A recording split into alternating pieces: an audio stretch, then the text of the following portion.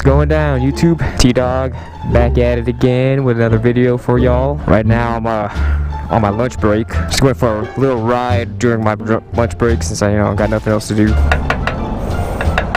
Figured I'd motovlog while I'm here doing this. I do got a subject in mind this time. This subject's actually been touched on by other small motovlogging channels such as myself. Why do I ride, or why do you ride? Everyone's got a reason why they ride.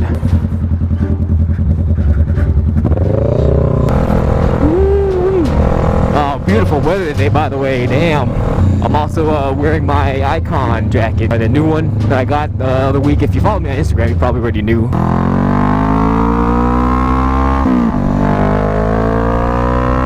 Actually, no, I think I'm gonna turn around. There's a spot down the highway that I would want to go to. So, why do I ride? We all have our reasons to ride. Why we like riding, why we like bikes, why we like motorcycles. A lot of y'all know that I've always been a car guy, and I've also been a truck guy for a long time. Before I got into bikes, I was really into the off-roading community, specifically the Toyotas. Speaking of, that's a nice 4Runner. The thing is, I've always been interested in bikes for the past over 8 years. It all started when I was in the Marine Corps, and I had a lot of buddies that were into riding bikes. Yeah, I've talked to them about it and whatnot. It's all good. It sparked my interest, but I never actually went with it, just because I was focused on at first cars and then eventually trucks. After I got out, I started thinking about it more. The more I thought about it, the more I wanted to do it. But the thing is, I just never did anything with that interest. As I explained before, I just never did anything with it, and it took me till 8 years later. I got out in 2010. Almost 8 years later, towards the end of 2017 is when I finally got my license, and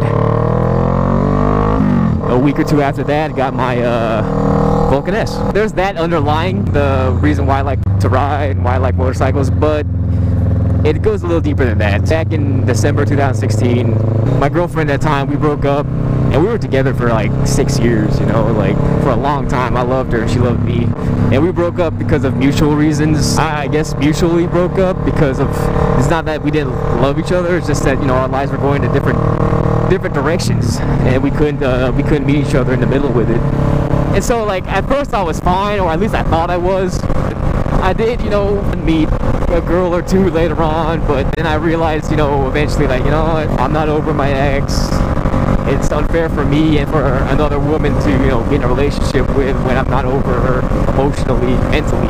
I just decided to stay single. But I was so used to being in a relationship that, being alone was weird to me. It was kind of, most of 2017, I was pretty much depressed. Every day I put on a smile, but really deep down inside I was hurt, I was lonely, I was depressed. And not just because of her, but I was also getting, pretty unsatisfied with life in general. Where I was at in life, what I was doing with my life, and where I was going with my life. I turned 30 last year, 2017, and I'm it all started to hit me, the love of my life is gone from my life. Nothing to show for in my life right now. I got, nothing really. I'm just waking up, going to work, go to the gym, go home, sleep, and do it all over the next day. It was getting really I was on autopilot or something. It was getting me down pretty bad. And eventually it got to the point to where I didn't even want to do anything with the off-road community, with the Toyota community anymore. I was done with that too. That wasn't exciting me anymore. I'm still friends with them, I just don't do anything with them anymore. I even took my 4Runner, which I was building at the time, to be a pre-runner. I reverted her back to stock. She's currently stock right now. I'm just using her as a daily, my dedicated cage. And then I kept thinking, oh, you know what would probably make me feel happy again if I went back into the car community. Started looking for cars again to start building as a project. All kinds of cars. At one point, I almost pulled the trigger on a couple of right-hand drive cars imported from Japan, just because it was different, interesting, unique. Eventually, I decided not to, because financially, I couldn't really. It would be hard on me. Also, in the long term, I know I have several friends who have right-hand drive cars, and they say how they're horrible for dailying, and it's kind of tough, I guess, on them in terms of maintenance. And then one day I woke up, the random thought of motorcycles popped in my head again. So I started thinking like, hey, you know what? I've always been interested in bikes. Why not I just go for it? Say, f*** it, I'm 30. Let's do things that I've always wanted to do. And top of my list was motorcycles. I signed up for a motorcycle class, and lucky me, my motorcycle class happened to be scheduled it's like the weekend or two after Harvey down here in Houston.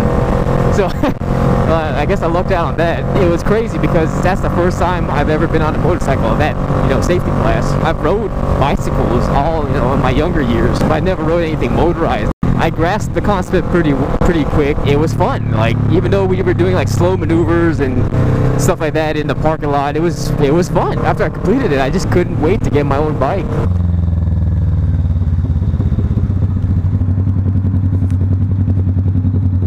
I always wanted to go here. I see it quite often, but I never actually do anything here.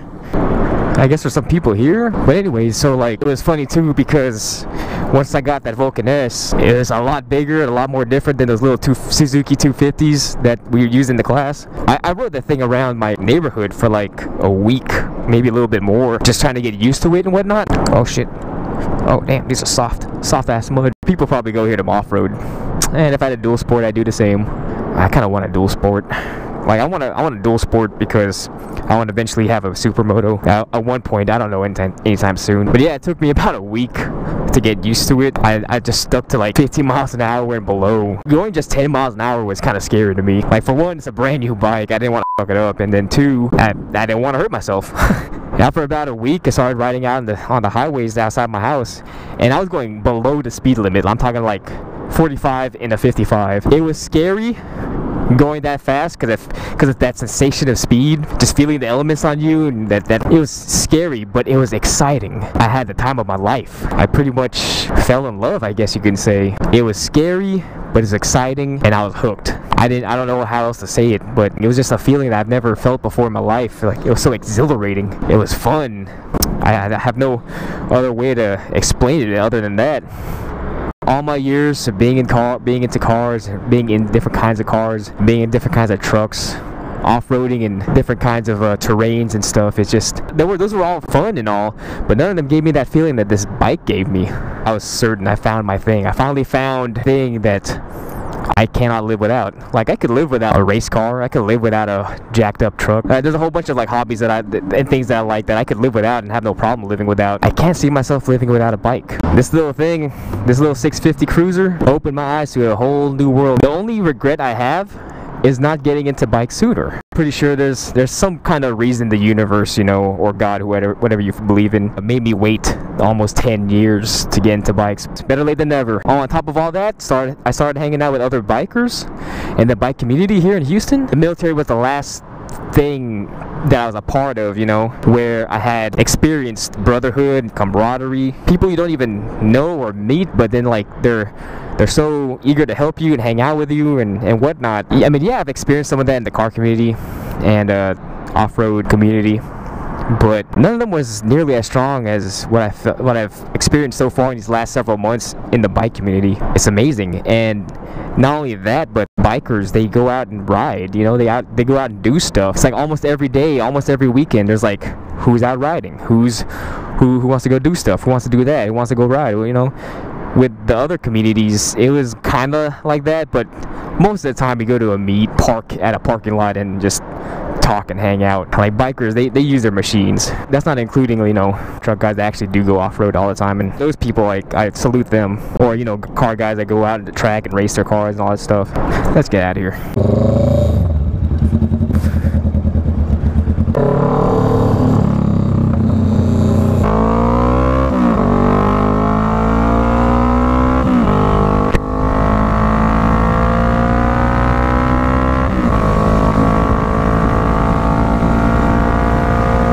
Thinking about it a lot. This bike, this lifestyle, like, it helped me. Like, damn near a year I was in a funk I just couldn't get out of.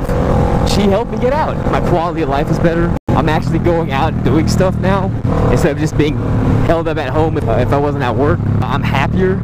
This thing gives me excitement. Oh, Jim Gaffigan is coming here. Nice. And I know I'm not the only one who's felt this way. I know there's a bunch of y'all out there that felt this way.